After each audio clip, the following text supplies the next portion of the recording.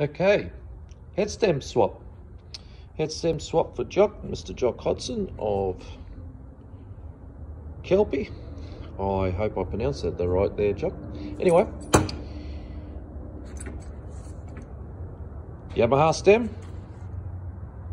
Yamaha yoke, Suzuki stem.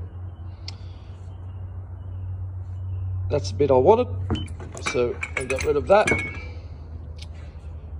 Got the bottom yoke and machined up, and I'll insert some pictures. But that is a stainless steel stepped sleeve, so that allows me to get to the not only the diameter of the factory Yamaha stem.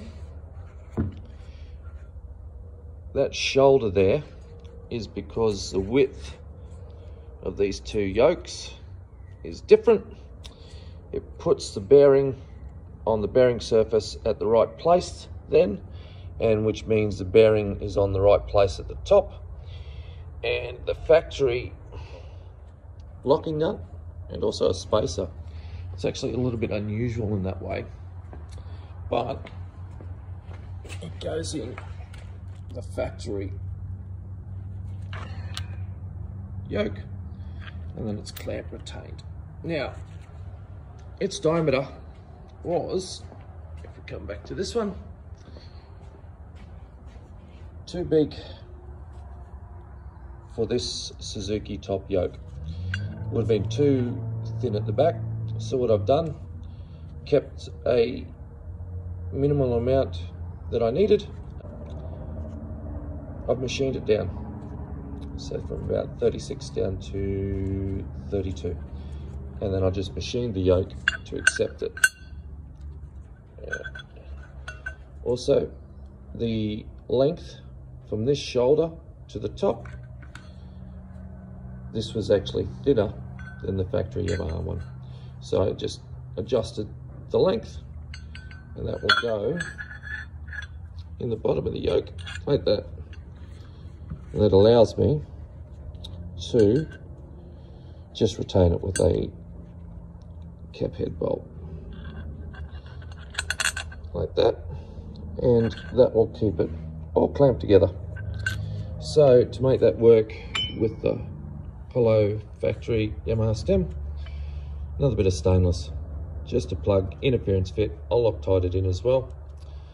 M8 to suit the M8 cap screw, and that will just retain like that. So this will again just press from the bottom with the factory interference fits, and it's just held there all by shoulders and interference fit. I'll install that in there after I've installed the plug for the top, and give those bearings a little bit of liquid grease, and it should be able to all go back together. Also, he doesn't quite know where he'll need the steering stop on the finished bike.